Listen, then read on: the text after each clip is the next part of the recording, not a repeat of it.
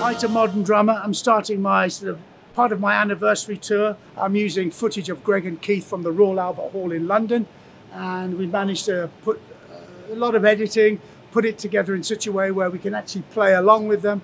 They'll be on the side screens, a 12-foot by 9. Each side there's a 16-foot by 9 downstage.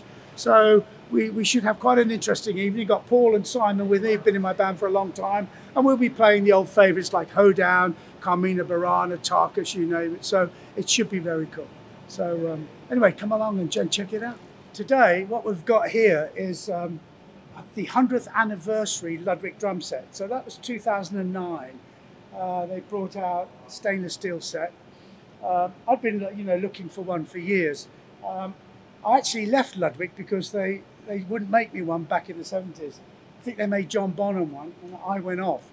And I made my own stainless steel drums. Anyway, they've been making drums for a long time now, stainless steel drums. But these were the anniversary edition. And what's interesting about these, the badge is slightly different. You've got the original Ludwig badge here, but the whole thing is a bit more elaborate. So these are the 100th anniversary drums, which were issued 2009. And this was the only double bass drum set which they made. Well, in actual fact, they made two. This one and another one I've got in Europe. This one happens to be 24 by 16, 9 by 13, 10 by 14, 16 by 16, 18 by 18 box sizes. And I'm using the Ludwig, it's my snare drum, my model, signature model, Venus snare drum. So these are quite unusual, because they've only ever sold single kits, Ludwig in stainless steel. It's not to say somebody hasn't put a double set together, but this was actually made as a double set. Two bass drum set. Originally, when I got this set, it didn't have the brass hoops, and they later started putting brass hoops on all of the stainless steel drums. I changed these over, because I've sort of tried to recondition it as time has gone by, because I won't get rid of this one. I'll have this one until the last day, as they say. So that's what the drums are. They're Ambassador X on the top, which is a 3-ply mylar drum head. On the snare drum, because my snare drum is so shallow, it's like I think it's 3 3/7 or something. I can't remember exactly, but it's very shallow. I use die-cast hoops and an Emperor. Emperor being the thickest gauge that Remo ever made.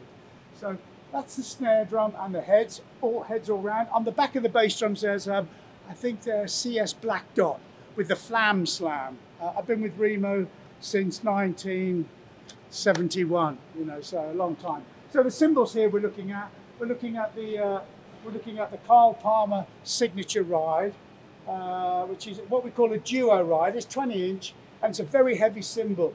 And it gives you two playing surfaces here, which is very loud and ringy, and here, which is very sort of jazz and pingy. So there's two areas to play on. So it really is two cymbals in one. So quite a feat that, and Peisty did a great job. Been with Peisty since 71 again, that's 21 years old, I think. The crashes, I think it's one they've stopped doing now. It's the actual signature series. This is a 22, and over there is an 18. They're both Peisty signature. This one is a Rude. It's a 20 China type. My hi-hats are 13-inch hi-hats, of quite a heavy gauge cymbal on the bottom. On the top hi-hat, there's a little cymbal which is mounted, which is I don't know what they call it. It comes from one of those cymbal trees that they make, and I took one off one day and put it on the top of my hi-hat. With hi-hats, you can never play the bell of the top cymbal on the hi-hat. Here, at least you've got another sound. And up here, I'm not too sure exactly what they call this, but this is another bell-like sort of 6-inch cymbal, and might even be close to 7 actually. And then over there, there's some trashy cymbals from a very small company who I can't even remember the name. All the hardware is from Ludwig.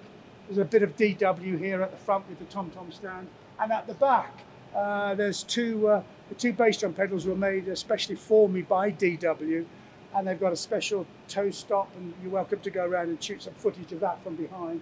And they're really remarkable pedals. I'm using a chain drive and not a direct drive.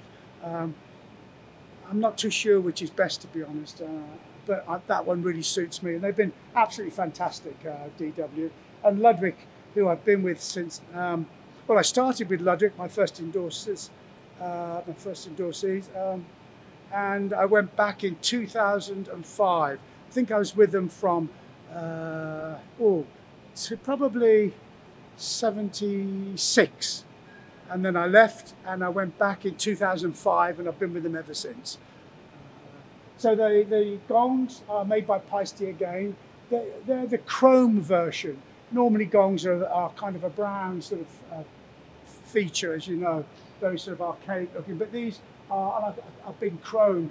They're a bit messed up, as you can see, because I've used them for a long time now. But they're really very cool gongs. I think they're 33, 32 centimeters or something like that. One slightly heavier than the other, the one with the logo in the middle, and this is slightly lighter.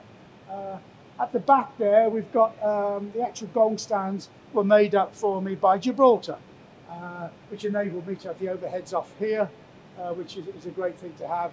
All the mics are just clipped to the drums, as you can see. There is at the back here a 13-inch by 7.5 Ludwig snare drum, maple shell, which I use for odd bits and pieces, which Ludwig made up for me. That is absolutely excellent. What else do we have? Ludwig stool. I think that's pretty much it. There's an LP cowbell here. And we've got a wave drum, yeah, the old-fashioned wave drum, which I still love. It's got some great sounds in it. They're a great company, Ludwig, and the stainless steel drums, I was going to have them buffed up, you know, and cleaned and stuff. But, I mean, they look pretty good like this, but when you get up close, there's a few marks, obviously, because they've been out since 2009. But to clean the shells, you've got to take this 100th anniversary badge off. And if you take it off, you're going to mark the inside. And I didn't want to take it off because I wanted the people to know that this was an absolute original set, you know. So it's not looking too bad. We refurbish it every now and again. We put some brass T-screws here for tension rods. We change the hoops. Got a few new stands. And that's what I do every year. I just get them to send me some new hardware along, whatever I need. The one in England is exactly the same as this, but it has 22-inch bass drums by 18 inches deep. That's the only difference. But Ludwig only wanted to make stainless steel drums with 24-inch bass drums. So that's why this set exists. And if you were to order a stainless steel set, you'd probably find it would come with 24. I use the 22 in England, but slightly deeper. I like both sets, you know, both bass drum sizes work really good for me. So anyway, that's where we are. What I've got here is a pair of stainless steel again, which would be the older shell. These are made by Ron Dunnett in Canada. They've got a very, very sharp edge. That's why they sound so good. These here have got a similar edge, but everything is sort of turned on them, and slightly turned in. And these possibly were what we would call concert tom-toms, a 6 and an 8. Anyway, I sort of wanted to get stainless steel bongos, which probably never existed. Anyway, these have been put together. Remo make the deeper head, so we've got the deeper heads on here to give me the chance to be able to play the drums well. And we've got sort of in the middle here, we've got probably what was a fitting from a set of bongo drums. So when these were, oops, if I can take this off, I'll do it for you. When these were concert tom-toms, I think they might have had a bracket on the side. There's no holes, so they might not have been. They might be a very rare pair of stainless steel bongos, for all I know. This is a fitting that was used for the bongo stands. This is the fitting they used in the middle. It's all original. It's still got the badge at the front, actually. So you don't know if they were converted or they were as you see them. But yeah, that's it. And I think they're from the 70s. They're from the 70s. And as rare as hen's teeth. So if you ever want a pair of stainless steel bongos, I know a man in Austin, Texas who could sell them to you. The stand is by a cymbal company, and I can't recall their name actually. But not many people make a bongo stand. You know, years ago people used to hold their bongos in between their knees. I mean, that just kills you, you know, because you can't hit them hard enough.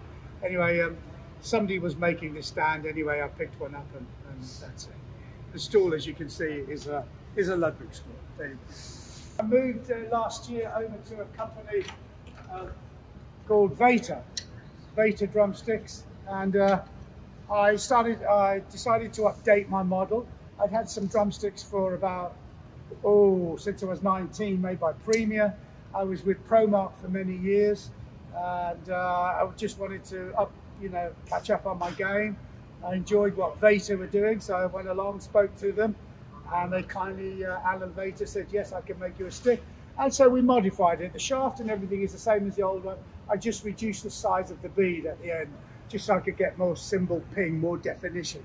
So yeah, they're Vater. And they've got the 50th anniversary logo on it, as you can see, and they've got my name. Vater. Alan Vater did a great job, and he turns out really good sticks. One thing with Vater is their sticks are incredibly consistent as far as being, if you say you want 53 grams or whatever, the weights will be weighted up properly and the sticks will be straight. So rock on, Vater. And thank you, Modern Drum. Speak to you soon.